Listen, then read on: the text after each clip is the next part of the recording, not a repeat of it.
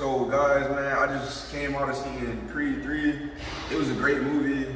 I feel like if I was to rate it out of a 1 out of a 10, I'd give it a 9.5. Just for the simple fact, like a lot of the stuff didn't like seem right at first, and it was like kind of like confusing at first. But then as the movie went on, you started noticing all the plot points and things that made the movie a great movie, and how like growing up they always had like all these problems with each other.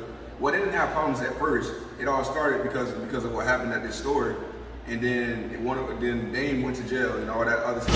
And everything just happened out of nowhere, and it just made it worse. And then other than that, though, it was a great movie, and I feel like it's gonna be another one. But just stay tuned, though. I had fun watching Creed, though. And Michael B. Jordan, bro, you did a great job recording, man. Thank you.